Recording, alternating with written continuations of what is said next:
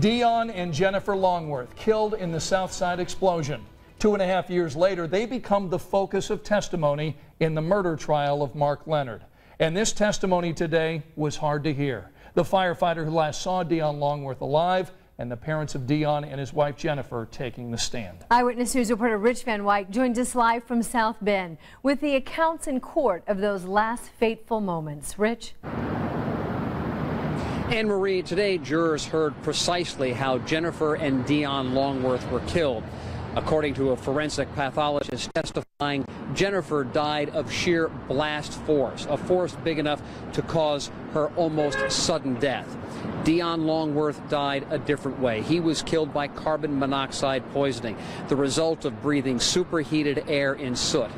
Jurors and families heard another story in court today, that of two firefighters who were close enough to reach out and touch Dion Longworth, but not save him. Outside of court, the parents and other family members of Dion and Jennifer Longworth hugged and quietly thanked the firefighters who risked their lives trying to save the young couple. Private Richard Shriven took the witness stand, recalling that night in November 2012. His was the second fire truck to arrive in the Richmond Hill subdivision.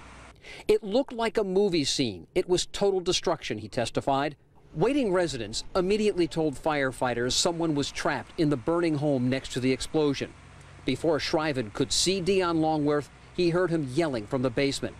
"It's so hot, it's so hot, please get me out." The firefighter explained the house had collapsed, trapping Longworth with 2 floors and a roof on top of him. Shriven reached through a small hole, just slightly bigger than his arm, touching Dion, but unable to pull him free. "We were hand in hand, arm in arm. He knew what was going to happen," he said. The flames forced Shriven to back off. A hose and water finally arrived, but by that time, the area he was in was a ball of flame. He was gone, Shriven said. The mothers of both Dion and Jennifer testified briefly. They identified pictures of their children for jurors and how they learned of the explosion.